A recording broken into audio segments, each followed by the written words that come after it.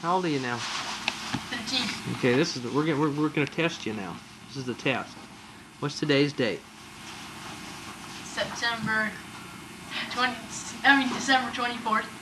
Yeah. What year? 1986. Uh-huh.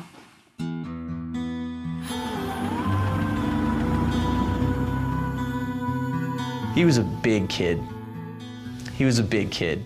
He liked to go fast. As soon as I was old enough to hang on tight, I was on the back of his big wheel with him, going for the ride of my life.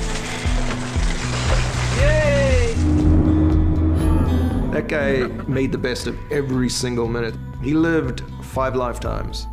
The gun-toting hippie, balance of opposites, you know, a lover and a fighter. He's definitely not a puppet, you know?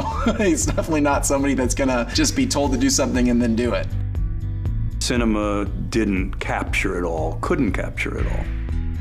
Paul was always an actor who had 1 foot in and 1 foot out. He would just disappear. I'll take that. Bye, Paul. He'd always say, like, I wanted to be a park ranger, you know, make 28 grand a year and, like, live in the wilderness. That's really what he wanted to do. My daughter, my surfing, that's the life, and that's what I care about. I can actually say he did a lot of things that made a lot of difference in a lot of people's lives, you know? He was a giver. If you loved him the way we did, you would say, well, why him and not us?